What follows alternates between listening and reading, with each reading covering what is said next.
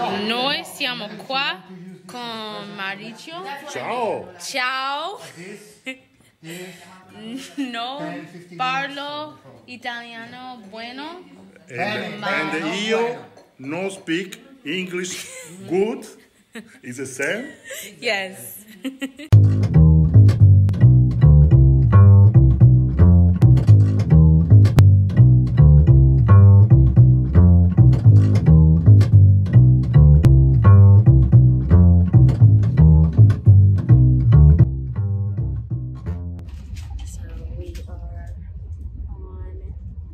Train to Florence from Rome. It's just so peaceful and fast and like beautiful. I mean, currently we're not looking at anything anymore, but you saw the view that I saw. So take the train if you can.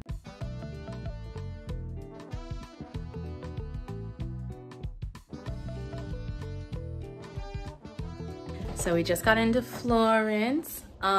This is our hotel room. It's cute. Got a nice, cute cupboards, a little window. Lots of mirrors, what I've noticed. I wonder if that's like an architectural strategy of the Florentines, or if it's just like this hotel is super reflective.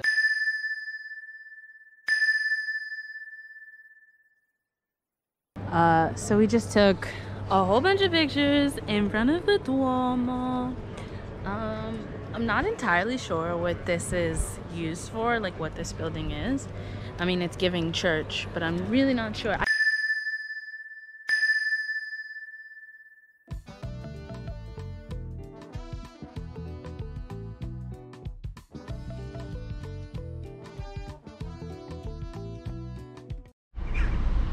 Okay, so we are here in Gimigiano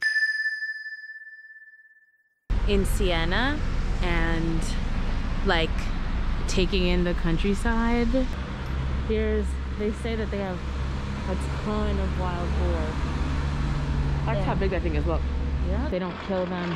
They ruin all of the olives and wine and vineyards. But it's also like a popular dish here, the Papardelle, with wild boar sauce. Per favore, piccolo stracciatella. So where are we exactly right now? We are on the back of San Gimignano. We are in the district of Siena.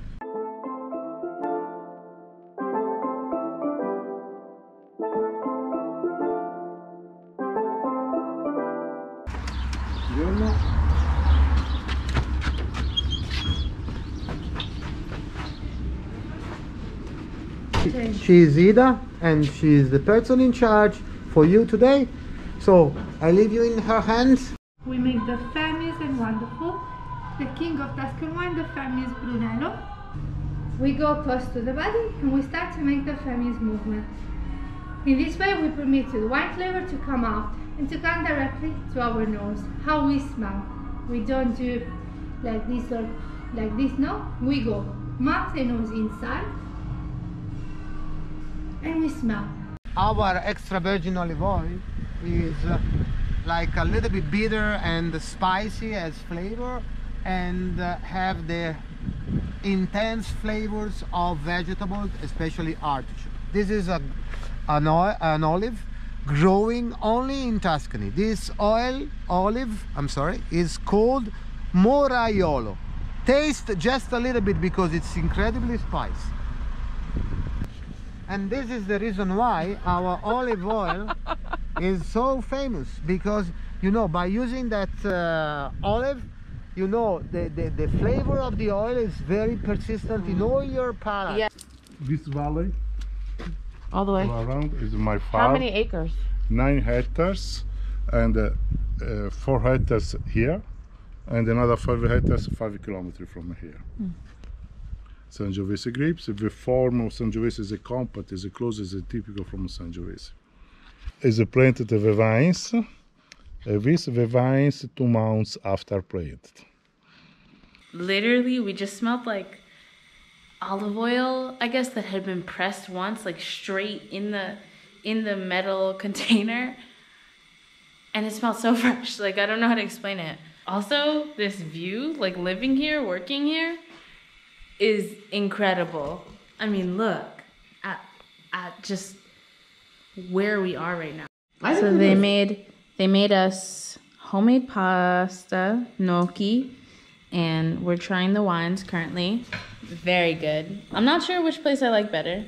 I like the vibe of this place better. It's more like homey, family, but I'm not sure which wines I like better.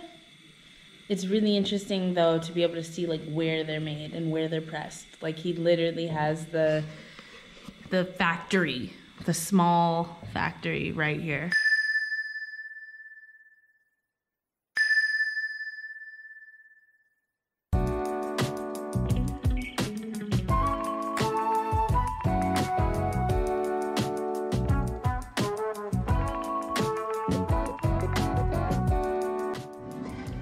So we just finished making pasta, ravioli with, honestly, if you're coming to Italy, take a cooking class. If you're coming to Florence, take a cooking class here. If you know me, you know that I'm a awful cook, and this actually looks really good, and obviously I had supervision, so it's gonna be great. And I'm hoping that I can replicate this when I go back to the States and I don't have supervision.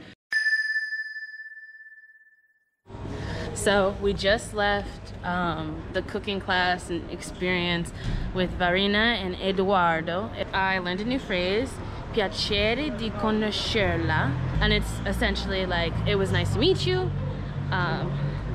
So of course I'm learning a little Italian, practicing. We're on our way to the Piazza di Michelangelo because there's supposed to be like a view that they recommended we go see. Now we're in this like little personal market.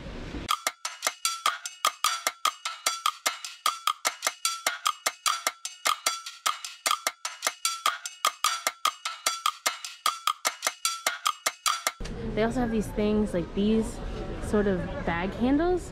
You can customize your bag, and they seem to have it like everywhere. I saw a lot more of them in Rome, but they have it in Florence too. If you come to any of these cities in Italy, like walking is so valuable and important, and that's probably what you're gonna do to get around anyways. But like build time into your schedule to do nothing, like just to explore. That is crucial to making sure you get the best experience out of any country you visit. That looks good. I'll have to try a piece. Oh my god. Man, delicious. Delicious. Wow. Thank you, grazie. Come se dice check please? Ponto. Ponto. Ponto? Ponto. Grazie.